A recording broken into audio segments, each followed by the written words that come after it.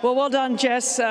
Always difficult to sit around all day and have to play late at night. But I guess you just said to me it's difficult because you never played her before. So tell me just what was going on in the first set. Yeah, it was just awkward. Obviously, you know, haven't played each other. I'm sure we're both nervous. Playing at night, conditions are different. It's kind of cool tonight. It's totally different than when I played here the other day. So you just kind of have to adjust and get used to it. Change my racket, that seemed to help. So I don't know, you just have to kind of problem solve when you're out there, and that's kind of what I had to do tonight.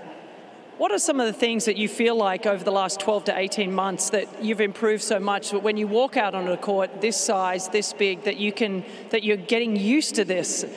Yeah, it's weird. I never thought I'd be getting used to Ash, but somehow I am. But yeah, it just comes with playing on a lot more stadiums, in front of a lot more crowds. Thanks everyone for staying tonight.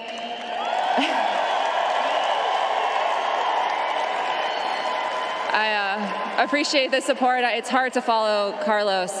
It's a tough act to follow, man. I don't know why. I don't think I'm ever going to do that justice. But no, it was great coming out tonight. And yeah, just getting used to playing on these courts. It's so much fun.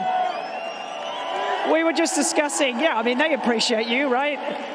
We were just discussing that you're actually playing mixed doubles tomorrow, third on. Why is it that you have chosen, you and Coco, although Coco lost in mixed today, so you've got one up on her still.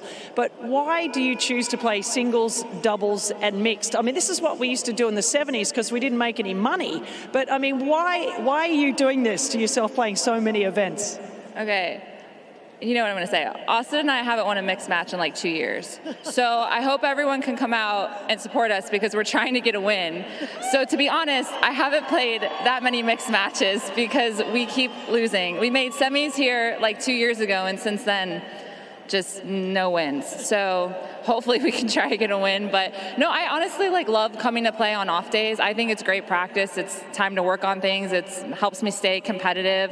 You know, I feel like waiting around a lot of times, your anxiety builds up because you're just thinking about your match. And I like that I can go out and stay competitive, and as long as I'm feeling good. But yeah, well, we're not the greatest mixed players, so we're just going to try and go out there and have some fun. All right, I'm going to switch you back for the last question because it's late and I know you want to get out of here. You've got to play tomorrow.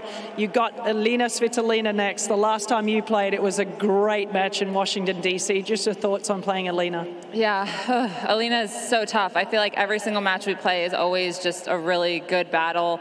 I feel like we kind of play into each other's games where we make each other play better, and we always just have really great matches. So it's great to see her back playing at such a high level so quickly.